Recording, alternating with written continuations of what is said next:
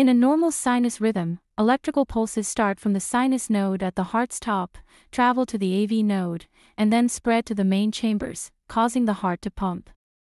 This precise sequence happens regularly, around 60 times per minute.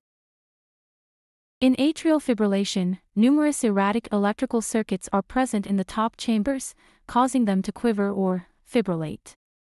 Occasionally, an impulse makes its way down to the main chambers randomly. This results in an irregular and often fast heartbeat. Imagine 5 seconds of heart activity.